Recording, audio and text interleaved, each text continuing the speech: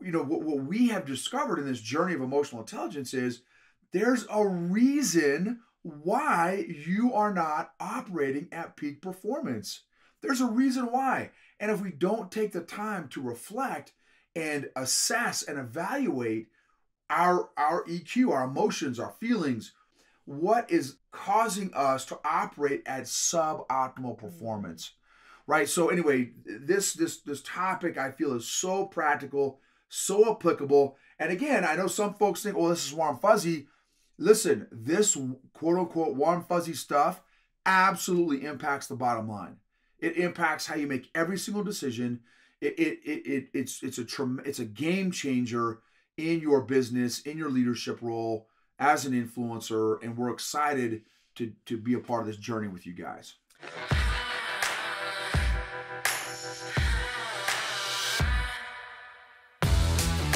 Welcome to the EQ for Entrepreneurs podcast. Like most business owners, you already know you need good business and marketing strategies to scale and be profitable. But at some point, you've hit the dreaded wall where you feel stuck and frustrated. EQ for Entrepreneurs is for business owners and leaders who are honest enough to admit that they just might be the ones holding their business back and are brave enough to change that. We're Noble and Kathy, and every week we're having candid conversations about all things emotional intelligence and how growing that has allowed us to get out of our own way and is radically transforming both our businesses and our personal lives. This is the secret sauce strategy for modern entrepreneurs who are tired of hustling without seeing results and want to grow a business and a life that they love.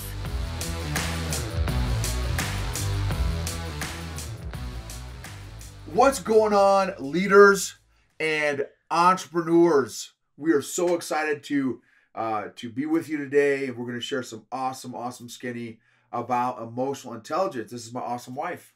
Hi guys. So welcome to EQ for Entrepreneurs. And this is episode 1 where we're going to answer the question, what is emotional intelligence? What we found is that some people have heard of it. Most people have not heard of emotional intelligence or EQ. We use those terms interchangeably. They kind of mean the same thing. The ones that have heard of it are like, wow, I need this. I need to learn more about this. Nobody's talking about this. This is really important. So that's why we wanted to start this podcast. Yeah, and then there's a whole other group that, again, are not even familiar with the concept and are not even familiar. A lot of folks that even have heard of emotional intelligence are not familiar with the grammar of emotional intelligence. So let's go ahead and define the terms here. So emotional intelligence is the capacity to be aware of, control, and express one's emotions and to handle interpersonal relationships judiciously and empathetically. Okay, so that's the big Google. It's a big fancy If pants. you Google emotional intelligence, that's what you're going to find. How would you define it in your real words? Yeah, so in my words, I would define emotional intelligence as your ability to be self-aware. So the more self-aware you are, the more emotional intelligence you have, and the greater your ability to describe how you feel is another aspect of emotional intelligence. And then another aspect is of emotional intelligence is are you, or how much are you aware of other people's feelings, emotions, wishes, wants, needs, desires, all that kind of thing as well. And it's not just the awareness. So it's so it really starts with being aware of our own feelings and emotions, where those feelings and emotions are coming from, other people's feelings and emotions, but it's also, okay, now what do I do with that? How does that affect my behavior? How does that affect, because here's the thing, it does. It is already affecting all of our behavior. The thoughts that we think, the feelings and emotions, and how much awareness we either do or do not have about them is affecting us. Most of us, however, are just not aware of how much is affecting us or in what ways it's affecting us, and we don't know what to do about it.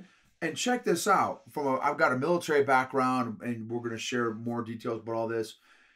It is affecting whether you're military, you're an entrepreneur, you're a leader, you're an influencer. Think about the number of decisions that you make on a daily basis. Hundreds, maybe thousands of decisions. And all of those are impacted, whether you're conscious of it or not, by your EQ, by your emotional intelligence. And here's what's scary, because 100% of us have these, right? 100% of us, this is just part of the human experience.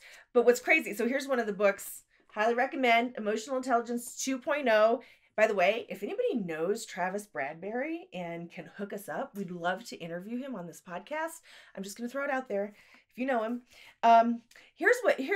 This statistic is kind of sobering. It says only 36% of the people that they tested, and they tested over 500,000 people, okay? And only 36% of them were able to accurately identify their emotions as they happen. This means that 2/3 of us are typically controlled by our emotions and are not yet skilled at spotting them or using them to our benefit. And since we're talking to people who are entrepreneurs, who are leaders, who are influencers, this matters. This matters. You're going to notice this showing up in business, but also in your life. Like, it affects everything because we are a human being. We're having a living experience, and you can't separate yourself and your being from your business or from whatever it is that you're doing. One other fascinating observation that I have made, I've been a part of a number of different, businesses, organizations, startups, that kind of thing, military, where a number of those organizations have attracted very type A folks. And, entrepreneurs, a lot of entrepreneurs are very, very type A. Not all of them, of course, there's exceptions.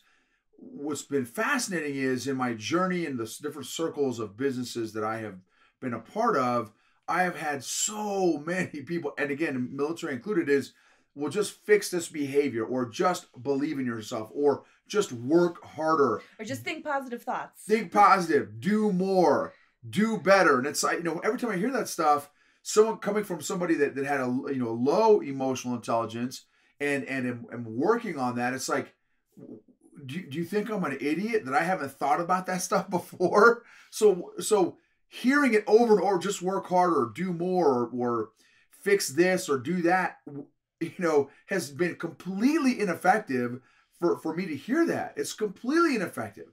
So, and me as a leader, as an entrepreneur, as an influencer, I want to make sure that as I'm leading, influencing other people, I want to be effective in my leadership, in my influence, in my impact on other people, and doing more and working harder and, just believing in yourself is what I have found is there are reasons why. In fact, I just did a survey of 1,000 people, literally 1,000 people. I asked them, how many of you all can honestly say you're operating at optimal or peak performance? I think, now it was kind of a dark room, the lights were on us, and it was tough to kind of see the crowd a little bit. I saw maybe 5 hands go up. Let's call it 10 for easy math out of 1,000 people. That's not a good percentage. And then I asked them, I said, how many of you guys have ever heard before, work harder, do more, just believe in yourself, fix this, fix that? How many of you have heard, and again, everyone's heard that before. So, what we have discovered in this journey of emotional intelligence is there's a reason why you are not operating at peak performance. There's a reason why. And if we don't take the time to reflect and assess and evaluate our EQ, our emotions, our feelings, what is causing us to operate at suboptimal performance, right? So anyway, this topic I feel is so practical, so applicable. And again, I know some folks think, oh, this is warm fuzzy. Listen, this quote unquote warm fuzzy stuff absolutely impacts the bottom line. It impacts how you make every single decision. It's a game changer in your business, in your leadership role as an influencer, and we're excited to be a part of this journey with you guys.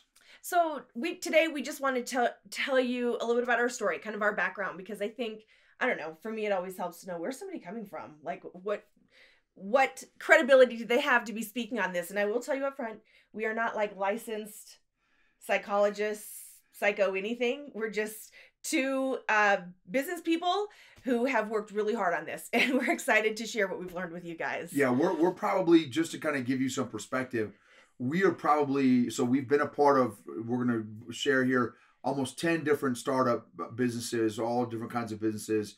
And we have been very, very intentional at growing our EQ, growing our emotional intelligence for the past handful of years. Very, very intentionally read a ton of books. And the cool thing about, as you know, entrepreneurs and leaders, we're not just pontificators, we're applicators, right? We're not just, right? I talk about three things, right? There's three types of people. There's your thinkers, your doers, and then entrepreneurs have to do both. We have to think and do. You can't just do one or the other. You can't just do without thinking. You can't just think without doing. You've got to do both. Well, much of my business career, entrepreneurship career, has been just doing. Well, fortunately, a handful of years back, and we'll explain kind of how the things unraveled, is when we really jumped in and started. Well, and let me just share that real quickly since we're going into our story. Here's what happened. So I was raised, I love my family. I'm so thankful for my family that I grew up in. Of course, you know, I had an amazing dad. He was an emergency room doctor. I've got an amazing mom. She taught Spanish at university level, and got an awesome younger sister. The way we dealt with conflict growing up in our home was whoever yelled the loudest won.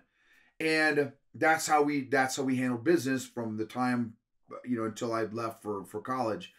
And what would happen is we'd go off into our separate respective corners of the house, right? The red corner, the blue corner, right? In a boxing ring almost. And 5 minutes later, 15 minutes later, an hour later, we'd come back and act as if nothing happened.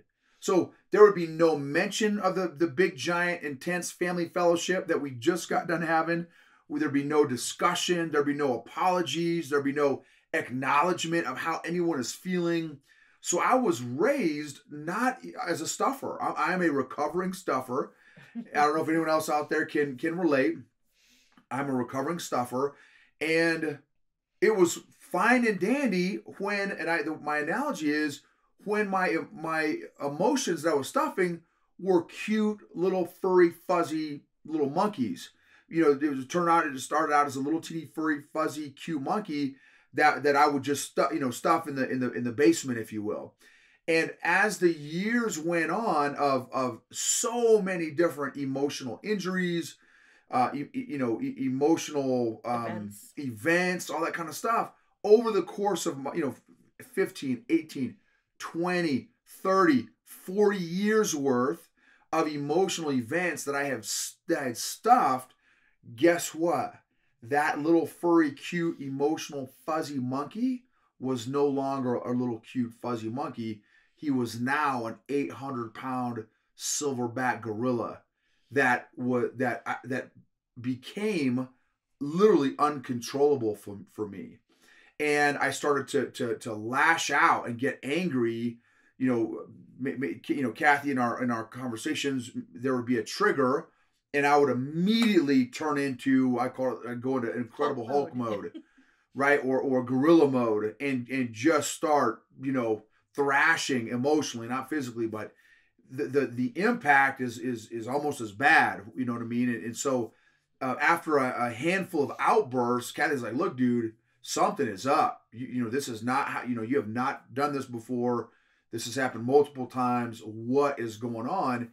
And I had to do some serious, because I was like, "Man, you're right. I have not made it a habit in my life to turn into Hulk, to go into gorilla mode." And so that really started our journey into this whole world of emotional healing and emotional health and fitness and emotional intelligence. Yeah, so let me just tell you our background real quick, because yes, we are married. Maybe you figured that out, I don't know, but we've been married for, this year will be 24 years in just a couple months. Okay, So, sometime about. yes. So, I don't know, in today's society, that's a huge accomplishment. And we've had to work very hard to get to this point and continue to work on it. So, no, why don't you tell me your background real quick? Yeah, so graduated from West Point as an infantry officer in the 82nd Airborne Division, did airborne school, jump master school, ranger school, all the different schools. and was an infantry officer for a handful of years, and I got out after 5 years, and then kind of began my our business journey after that. Yeah, and my background is I am what's called an MK. I'm a missionary kid. My parents are missionaries. What that meant for me is I got to travel all over the world and see and do some really amazing things before I had even graduated from high school. I graduated from Bible school, and I was really one of those people who was made to be an entrepreneur. From the very beginning, I didn't want to have a boss. I just couldn't wrap my brain around waking up every day and going to some job and having somebody else tell me what to do. That was just me. I don't know. I was just that kind of kid. And so being an entrepreneur was came very naturally to us. And Noble calls himself an entrepreneur evangelist. Excuse the term there that we're obviously borrowing, but really we're big proponents. We are the biggest cheerleaders for anybody who's got the guts and the courage to step out and say, I'm going to give this a shot, right? Win, lose, or draw. I'm going to have failures. I'm going to mess up. I don't know what I'm doing. I'm a little bit afraid, but I'm going to stick my toe, or I'm going to jump all the way in to this entrepreneur world. So for us, the way that we got started was in, like a lot of other people in the network marketing industry. That's kind of how we started. And then from there, we have been involved in either starting or somehow involved with almost 10 different startup companies, everything from adventure leadership and corporate training, government contracting, special operations guys, fitness and aquatic center, a couple medical imaging centers, private mentorship, executive coaching. And now we're starting EQ for entrepreneurs. So here we are again, right? We just can't stop. So we love it. Like, it is in our bones. We've lived this life for over 20 years. And so we've got a lot to say about it. And so that's why we started this podcast, because we're going to share it. I was just going to say 20 plus years of entrepreneur endeavors. And I just look back, and I can't wait to share some of the stories and the lessons learned that we have had of over 2 decades of business ownership and startups and stuff. And man, how much different those would have all looked if I had a greater emotional intelligence. Well, if both of us did, because, it's been both of us. It has been both of us that's had a lot of growing to do in this area. And here's the thing. I'll just tell you, this is what I think. You'll have to say what you think. So over those 2+ decades, we've talked to hundreds and probably thousands of other entrepreneurs, other people who are business owners in some form or fashion. And I think I have yet to meet one, correct me if I'm wrong, that has not had something in their entrepreneurial journey that has held them back because of their emotional intelligence or their EQ. What do you think? Or currently holding them back. Yes. And I'm talking, I've got buddies that are multimillionaires. I've got buddies in all different phases and stages of their business journey, of their leadership journey. And here's a perfect example. This is a perfect example. So my executive coaching experience, I've probably coached almost maybe not quite 100 different clients, from literally high school students that were going to be Division I athletes to multi-millionaire CEOs in their 50s and 60s. And this is just from my personal experience, 100% of my executive coaching clients exhibited behaviors as an adult as a direct result of their childhood, which is part of that emotional, that's all a reflection of emotional intelligence. And so 100%, that's not anecdotal, like, 20% of my clients said. 100% of the people that I know during my coaching time have and I could expand that to, anybody really. Once I made this discovery, I started paying attention to folks. I wonder why their decision-making process is this or that. And then what that caused me to do was, once I made that revelation, I'm thankful that God helped me out with that revelation, is, how about my own life? Where in my own, because I had a pretty much Leave It to Beaver childhood, and those of you all that are younger probably never heard of that before. It's old school. TV show about this little idyllic family that had this, great life or whatever, and which, is very much in the minority. Most folks have some sort of dysfunction in their families, and us included. But I would say we had a much better, both of us had a much better family experience.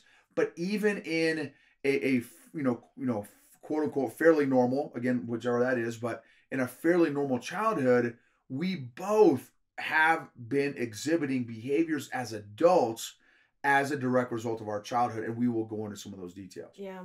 And here's what's crazy. If you do any digging at all into emotional intelligence or emotional or EQ, emotional quotient, it will not take you very long before you discover what we discovered. What they're saying is that your EQ is a bigger indicator of success in life, in all areas of life, even than your IQ, your experience, and your education. And that's huge. Like, that's huge. So wisdom would say, hey, let's work on this. Let's learn about this. Let's focus on this. Because here's what happened. It did not take us very long into I would say within our first 5 years, right, of being an entrepreneur in our entrepreneur journey, that we started to see this stuff. Like, some of it we saw right away, but you just kind of muscle through and you just kind of work through, right? And you just kind of do more. But like Noble said, that doesn't last very long. And it didn't take very long for us to start seeing, now we didn't know it at the time, but seeing things like self-sabotage, right? Our attitudes toward money, and, whether those were positive or negative. And try being in a business where you go into business to make money and not liking money or not being able to, deal with money, lack of self-worth, fear of conflict, lack of confidence, things in our own personal relationship. Because here's the thing, your life affects your business and your business affects your life. It's very hard because you're the person. So who you are at home affects who you are in your business. And I mean, for us, because we've always worked together in our businesses, it's a whole nother level, right? Because we're always together and doing stuff. But we experienced burnout. It was like we were flying this plane, and because we didn't know how to fly the plane, we flew it until the wings fell off and just about, put us underground, basically. And so, I was just going to say on that point, we're both achievers. We're both very driven people, as most entrepreneurs are, very driven people. And we, again, not being very self-aware, or little to no self-awareness, we drove our F-16, we outflew its capabilities. And so literally we crashed and burned in the middle of one of our entrepreneur endeavors, and it completely derailed us. And I was the primary guy who burned out and crashed and burned, but she obviously was part of that consequence because of what I was going through. And another huge thing, I'll tell you, for me, I'm also a recovering people pleaser addict. So not only a recovering stuffer, but also a recovering people pleaser addict. And I am shocked. It's been, as I've been growing my EQ, my awareness of how many of my decisions in my past have been a direct result of thinking, as part of a huge part of my decision-making process, what other people were thinking of me. What is this person? What are my West Pointer buddies going to think of me? What are my high school buddies going to think of me? What are my Christian buddies going to think of me? What are my entrepreneur buddies going to think of me? What, family? What's my family? I went through all these different people groups, right, to make decisions. And you want to know a sure way to be miserable, right? Because as a leader and an influencer and an entrepreneur, you will reach a point in your journey where you will absolutely 100% not be able to please everybody. And so if you make decisions that way, man, it's going to be a rough. You're going to realize or come up against some serious personal internal conflict because of that dynamic that you're experiencing. Yeah, and it's like what we've seen is every entrepreneur, every leader is going to hit an invisible glass ceiling at some point, or a wall, however you want to imagine it. You're going to hit a wall that you're going to think, what is going on? I'm doing all the right things, right? I'm doing what's recommended. I've got a marketing plan. I've got a sales plan. I've got a business plan. I've got this, right? All these things. So you might be doing all the things right, but you're still hitting this wall. It's like this invisible wall, and it's the most frustrating thing on earth. And I can tell you that because we've been there. We spent years running up against this wall. And for us, it wasn't until we started learning, because we're avid readers, we're avid learners, and it was just a few years ago that we first heard about emotional intelligence and emotional health and all of that. And it wasn't until we dove into that and started learning and started changing in that aspect that we were able to get past it. And it has not only affected our business, it's affected everything about our life. It's affected our relationship. It's affected, for the positive, our family life. It has affected our businesses, and we're re-looking at how we do business and how we're going to operate, because we want to do it from an emotionally healthy perspective. And that is what this podcast is all about. So this is what you can expect from this podcast. There's going to be a lot of candid, vulnerable, often humorous, hopefully conversations that we're having about emotional intelligence. We will share with you what we've learned, where we've been, and how to apply it to business. Because as an entrepreneur, it's a special animal, right? And there's just some things that are very unique to the entrepreneur journey. And we're excited to talk about that. We're going to talk about how EQ translates to almost every area of your business, believe it or not. And we'll share the resources that have helped us. We'll share how we've related it to our own business, to our own life and family. We're going to have interviews.